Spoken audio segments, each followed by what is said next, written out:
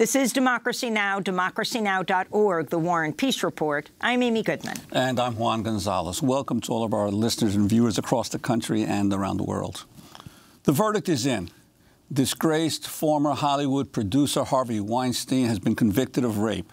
On Monday, a Manhattan jury of 7 men and 5 women found Weinstein guilty of raping then-aspiring actress Jessica Mann in a hotel room in 2013 and of sexually assaulting production assistant Miriam Haley at his apartment in 2006 by forcibly performing oral sex on her. Weinstein was convicted of first-degree commission of a criminal sexual act and third-degree rape. But he was acquitted of 2 more serious charges of predatory, sexual assault, and first-degree rape. He faces a total sentence of up to 29 years in prison. After the verdict was announced, Judge James Burke ordered Weinstein to be taken to jail immediately. Weinstein was handcuffed and led out of the courtroom. His attorneys say he experienced heart palpitations and high blood pressure when he was being taken to Rikers Island Jail. He was reportedly then transferred to a locked unit at Bellevue Hospital. This is attorney Deborah Katz addressing the media after Weinstein's conviction. Katz represents costume designer Dawn Dunning, one of Weinstein's accusers who testified in the trial. Doug and I were in court as we saw Harvey Weinstein being remanded into police custody. Harvey Weinstein is exactly where he should be now, behind bars. Meanwhile, Manhattan District Attorney Cyrus Vance called Weinstein a, quote, vicious serial sexual predator and said the women who testified against Weinstein were heroic. To the survivors of Harvey Weinstein, I owe, and we all owe, an immense debt to you, who had the courage beyond measure to speak your story to the world, to this courtroom, at great personal risk and in great personal pain. To those of us who were privileged to be in the courtroom when they testified, you know what I mean. These survivors weren't just brave, they were heroic. Harvey Weinstein's sentencing has been set for March 11th. The verdict comes after weeks of testimony from a slew of accusers who described alleged rapes, forced oral sex, and groping by Weinstein. Weinstein's New York trial was the first criminal case to arise from allegations against him made by more than 90 women, including actresses Salma Hayek and Ashley Judd, Uma Thurman and Gwyneth Paltrow and Mira Sorvino. But many of those cases were too old to prosecute. Weinstein still faces charges in Los Angeles. Authorities allege he raped one woman and sexually assaulted another on back-to-back nights in 2013 during Oscars week. Well, for more, we're joined by 2 guests in New York and L.A. In Los Angeles, Rosanna Arquette is an award-winning actress, filmmaker, and activist, one of the first women to share details of Harvey Weinstein's sexual misconduct. Arquette has been closely following the New York trial of Weinstein, and here in New York, Tarana Burke, founder of the Me Too movement. She founded the Me Too hashtag in 2006 to focus on young women of color who have endured sexual abuse, assault, or exploitation. Burke is now the executive director of the newly established organization of the same name, also known as Me Too International. We welcome you both to Democracy Now! I want to begin with Rosanna Arquette. You were one of the first to speak out against Harvey Weinstein because of your own experience with him. Can you respond to yesterday's verdict? I think even though it was 5 counts, it was only 3 counts, we are happy. It's a beginning. It's an opening. This is very, very important. It's a seismic cultural shift in a lot of ways. And it's really important that this man be held accountable for his actions. And to convict a very powerful white male is a big deal. And I'm happy that he's going to go to jail one way or another. And Tarana Burke, I wanted to ask you first your reaction to the verdict, but then also you issued a statement afterwards saying that you thought that this jury worked with an incredibly narrow and unjust set of laws governing sexual assault. I'm wondering if you could elaborate on that. Well, my reaction was similar to a lot of people, I think a sense of relief, knowing that this is not the fullness of what accountability can look like, to have some accountability from a person as powerful as Harvey Weinstein, knowing the survivors, knowing some of them personally, knowing it just felt like cathartic to them. I was definitely relieved that there was some conviction, but you know, the reason why I said that in a statement is because there was a lot of chatter about people not believing folks like Annabella Sciorra and her testimony, and that's why he wasn't convicted on the higher charges. And really, I think we have to examine what the laws look like around sexual violence. It's not so much the people who came forward, but what they had to work with. The charges were 27 years old. There are statute of limitations. There's not enough law to cover the breadth of what sexual violence actually is and what it does in people's lives. So they worked with what they had. The jury convicted Weinstein of felony sex crime and rape, but acquitted him of predatory sexual assault. Acquitted of the most serious charges, but still faces up to 29 years in jail. The New York Times wrote, on the 2 counts of predatory sexual assault, the not guilty verdicts suggested the jurors did not believe the testimony of Annabella Sciorra, an actress best known for her work in The Sopranos. Your response, and then I want to get Rosanna's as well. Again, I don't know that we can assume that they didn't believe her as much as they couldn't get to where they needed to get to convict him of that crime. And I think it's really dangerous to put out this narrative that she wasn't believed, right? Because she came and she testified about this really horrendous thing. And to make that assumption sends a message to survivors that we don't need to send, that if you come forward that folks won't believe you. The laws are very narrow around what you can, and the burden of proof is very different than it is for, say, a civil case or a case that was more recent. So I think we have to be careful about saying they didn't believe her. And Rosanna Arquette, your response.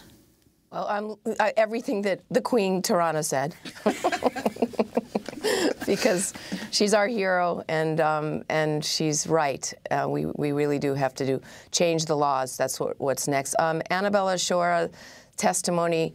I believe that had she not done that in the courtroom, we wouldn't be here today. I think they did listen to her, but because of they couldn't charge for some reason. Something happened with the jury, and I want to thank the jury for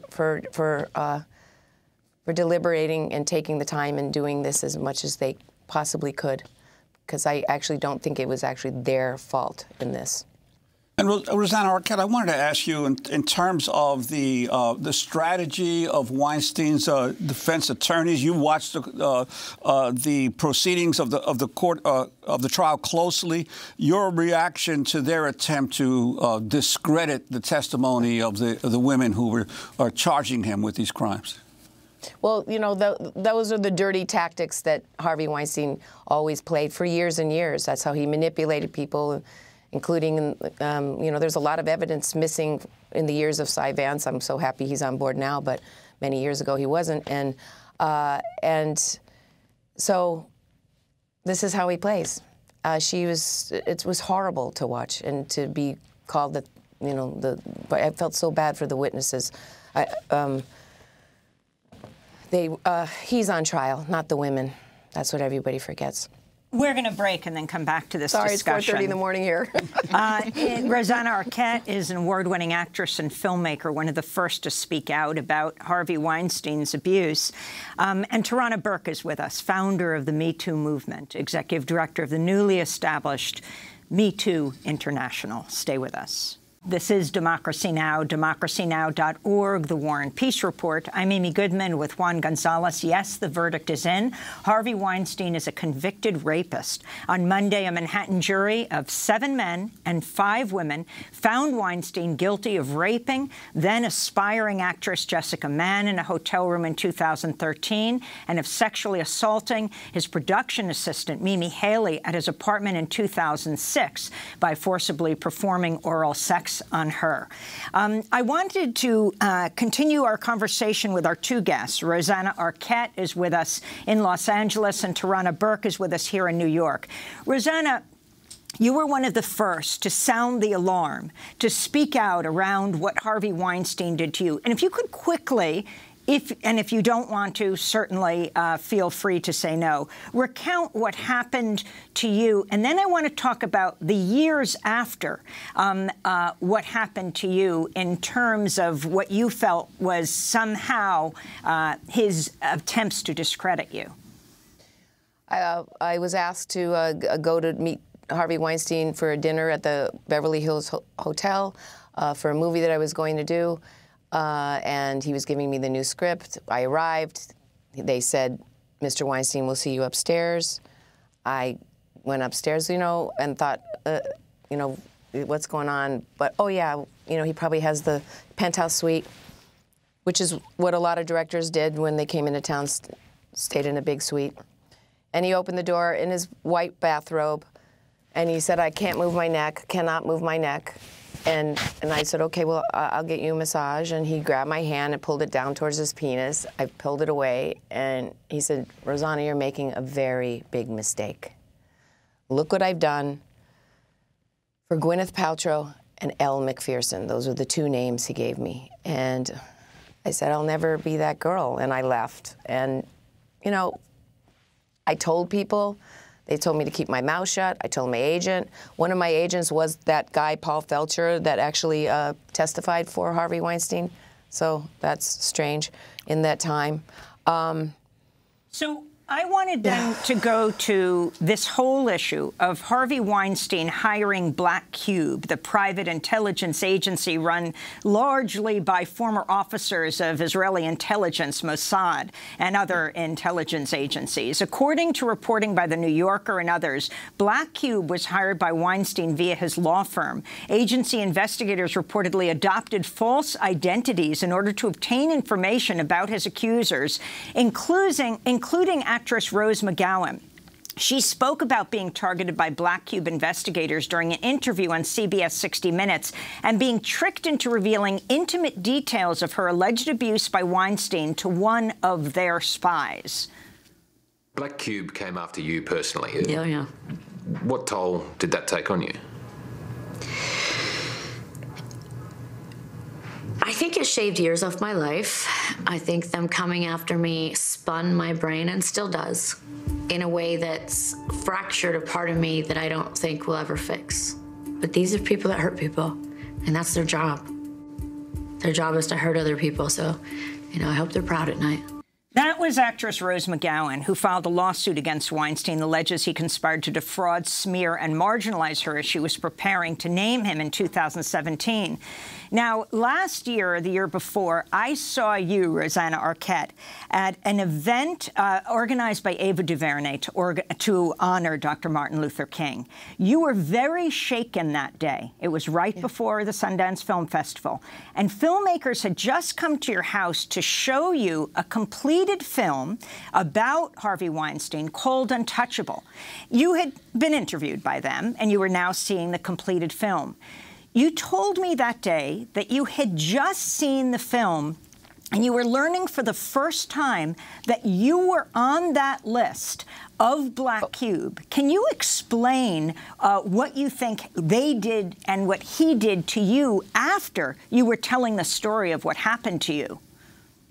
Well, we knew that I knew I had been spied on because Ronan Farrow had told me that before, but what they had was a signed contract and the picture of me as a target. And that's what they show in the film, signed by Harvey Weinstein. So scary, very scary. And he did this to a lot of people, and that's what he's done for years. And if anybody hasn't read To Catch and Kill, I highly suggest reading Ronan's book or hearing him read it. Ronan Farrow's book, who revealed this first in the New Yorker magazine.